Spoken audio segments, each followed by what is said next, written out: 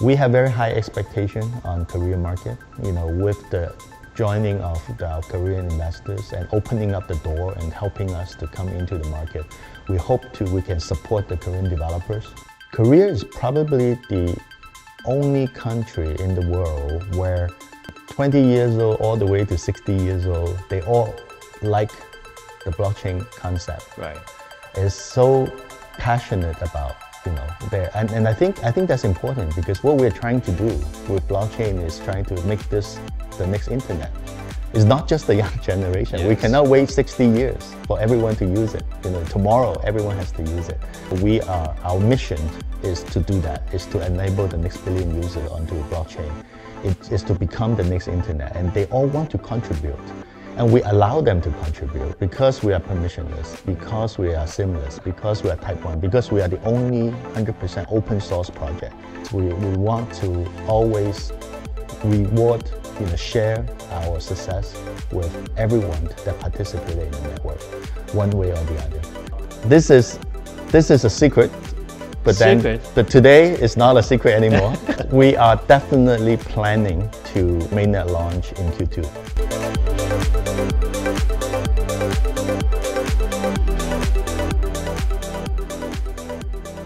You already mentioned about the belief Yes. from the community and developers Yeah. several times. What the beliefs goes forward? Where to go? Well, I think, if we think about how internet changed our life, in the last cycle, I think, the same thing is actually happening to the blockchain, right? Since the beginning of blockchain, it has been about 10, 15 years. Yes, right. But the first 10 years of internet, also nothing happens. Only a small group of people, early adopters, start to use it. What we believe and what our community and developer believes is in the next cycle, actually, a billion users will come on board. When we scale the Ethereum network enough, when we make it efficient enough, when we make the user experience just like, internet, when anyone, don't need to learn, and can immediately know how to use it. Just like internet. Just like internet, then it will happen, right? So I think a lot of our developers and proposers, provers, and users, they believe that our mission is to do that, is to enable the next billion user onto a blockchain. It is to become the next internet, and they all want to contribute.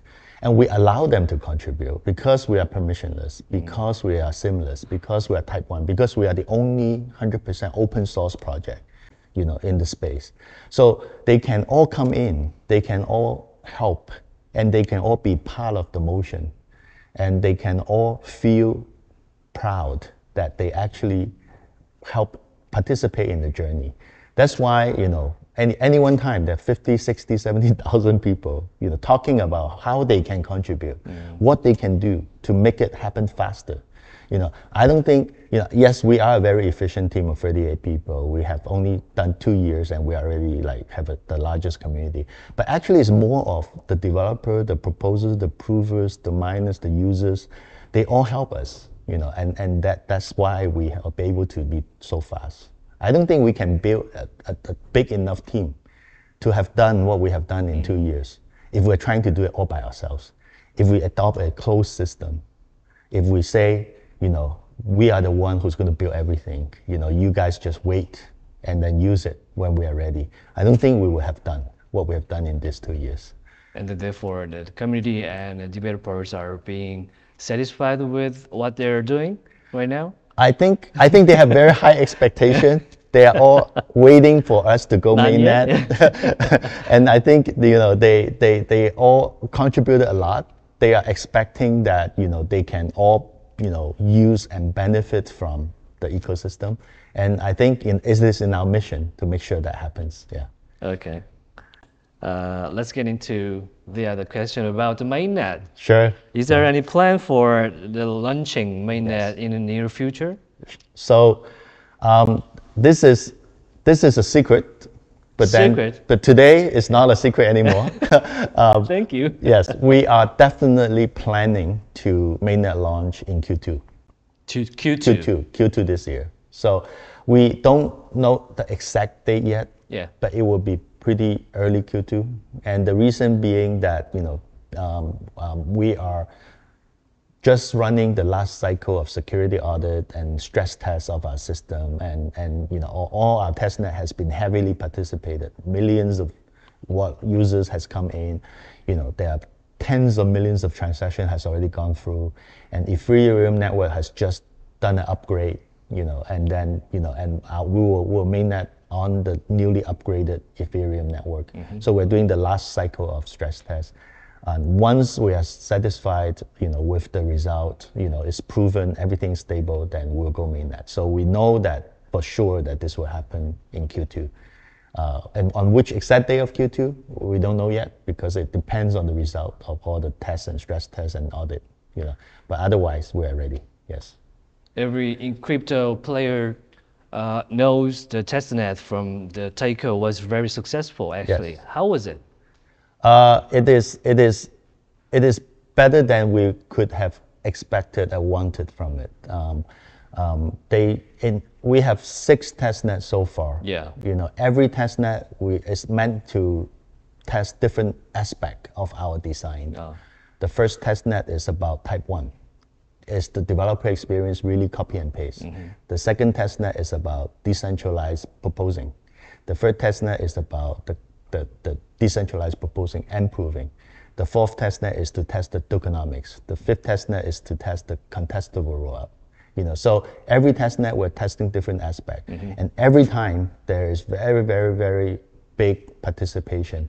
And because of the passionate, excited participation, it allows us to stress test every version, identify all the areas that we need to improve. And so that's why we are so close to being able to mainnet now, is because the result of the testnet is very, very encouraging. The 6th testnet was the last one before it get launched. We will do one small upgrade, actually. Small upgrade. Actually, this week. It's because of the Ethereum upgrade, which is they call it Duncan. proto Dunk sharding. Yeah. So we will enable Duncan Dunk sharding, Duncan upgrade on our testnet and do the last round of stress tests. If everything works as planned, then we'll be ready. Yeah, that's the last minor upgrade that it will happen actually this week. Upgrading of the application of Duncan upgrade from Ethereum, right? It actually doesn't affect the developer at all. It's just our chain, turn it on, and then Also to the users? it doesn't affect the user neither. But then what they will see, the only way the developer and the user will see the difference when we turn on the Duncan upgrade is It's done. It's done. It's much faster. Yeah. It's much easier. Gas fee go down by a lot. So it's much cheaper to use. That's all they are going to feel. They won't feel any other things. In a good way, right? Yeah. Okay. And it should be the next question, just because I just asked you about the mainnet, Yes. also about the token. Token. Any okay. plan for the issuance of token? Okay. So one of the element of our design, being a fully decentralized, permissionless proposing and proving network, means that the proposers and prover need to use our token in order to generate proof for the blocks. What it means is when we mainnet launch, we have to launch the token. Unlike other layer 2s, because they have a centralized proving, the token is pure governance token. Yeah. It's not needed for the network to operate. In our case, our token is an absolute must-have in order for the provers to be able to prove our block. So they need to use it as a utility token as well as a governance token. So what it means is any day that we mainnet launch, the token will be launched on the same day, or maybe just a day or 2 days different. So token launch plan is together with mainnet. Yes. Right now, I was just a little bit of understanding of the Taiko, what they're doing, because I thought it was like very deeply linked to the Ethereum actually. It is. Originally, but Yes. It's quite independent actually. We are actually very closely linked because we are base roll up. We are because layer 1 validator, sequence our blocks. But at the same time, in order to do the roll up and in order for, tens of thousands of proposers and provers helping us to build the blocks and proving the block, they need to use our token. So that's the value of our token. We call it gas token. So TKO is our own token to enable that network. So we will launch the token together with mainnet. Yes. Okay, looking forward to it. Yes. Q2. Q2, yes, Q2. Okay, let's talk about very successful investment from the others. Yes. Like recently, Taiko have raised investment from Korean domestic company, just like 핫이슈로, also, as well as global investors like the Faction Generative Ventures, Wintermute also, and so on. How big money was it? Any significant investment? Can we see how value it was? Yes. So we are very happy that our investor, we have raised 3 rounds of fundraising, and then our investor profile actually now covers all 4 continents around the world. We have the most balanced and global coverage representation of the tier 1 investors like Sequoia, like Faction Lightspeed you mentioned, Hashed, Korea, and then Generative Venture from Europe, etc. So first of all, I think we are very pleased and glad that they believe in what we are building, and as much as they believe that investment will have a very good return when we mainnet launch and token launch, I think the VCs also believe in what we are trying to achieve, and they also want to contribute in a way that they can, whether it's in their region or whether, for example, Wintermute, Presto, GSRs, they can help to make sure the market has a lot of liquidity. Each of our investors have a lot of portfolio company, like 100 portfolio company. They have, ever since they have invested, they have been helping to facilitate all the portfolio company to work with us, to deploy on us, to provide infrastructure tools for us. So I think, the way that we see investors is not just for the money that they put in. Of course, they trust us with their money, and you spend it very carefully because of the trust. But more importantly is the influence, market influence, the reach, the portfolio that they have. Those are more valuable to us for our success. So I think having including more Korean investors coming in to support us and believe in what we're doing, we are very happy that we have that coverage, because there's no way we can enter a market without local help. So I think that gives us more entry leeway into every single market. I hope you're doing well. Yes. In the global market. Okay, let's talk about the Korean market. Yes. The Korean market is one of the greatest market in the global crypto industry. Maybe number 2, maybe number 3, except China. And what do you thought about the Korean market? What are you? What is your expectation for Korean market? So when we start to learn about Korean market, we find Korean market very interesting. Yeah, very interesting, right? Very interesting, and the reason why Korean market is so important for us is because Korea is probably the only country in the world where 20 years old all the way to 60 years old, they all like the blockchain concept. Right. They all embrace it. In many other countries, only the young people, they accept the idea of young crypto, young generation. But in Korea, it's everyone. The demographic is universal. It's so passionate about and I think that's important, because what we're trying to do with blockchain is trying to make this the next internet. The requirement for it is everyone has to use it. It's not just the young generation. Yes. We cannot wait 60 years for everyone to use it. Tomorrow everyone has to use it. So I think in Korean market we realize that this is probably the most universally well accepted across all generations of people. And this is very encouraging. So we would love to be one of the infrastructure or the network that's known by Korean market, by Korean users, and trusted by the Korean, community and the community, the Korean developer. Yeah. So we have very high expectation on Korean market, with the joining of our Korean investors and opening up the door and helping us to come into the market. We hope we can support the Korean developers. There's a lot of exciting apps, NFTs, games, social fi apps that's being built here. Social media apps are very popular here.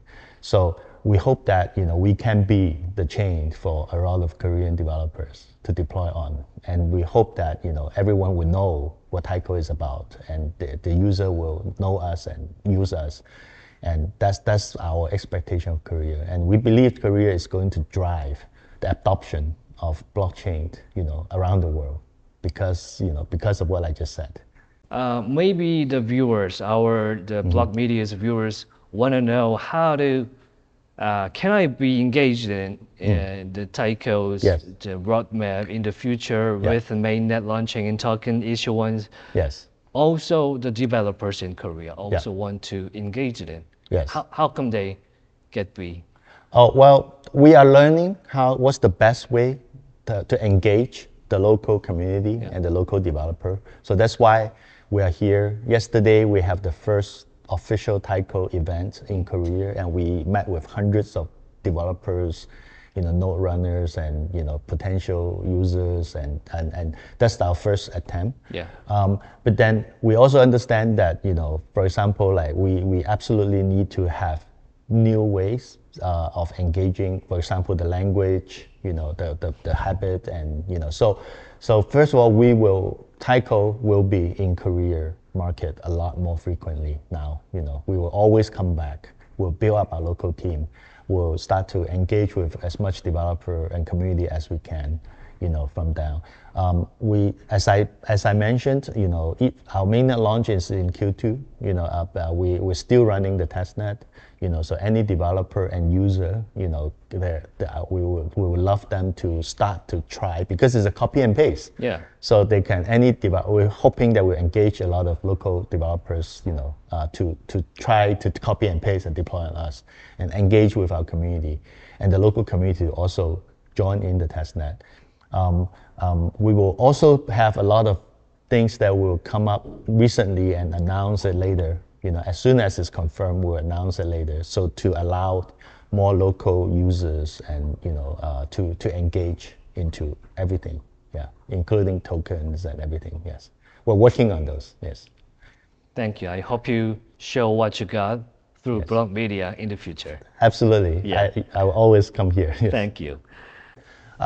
Taiko, because we believe like we're building with the community for the community.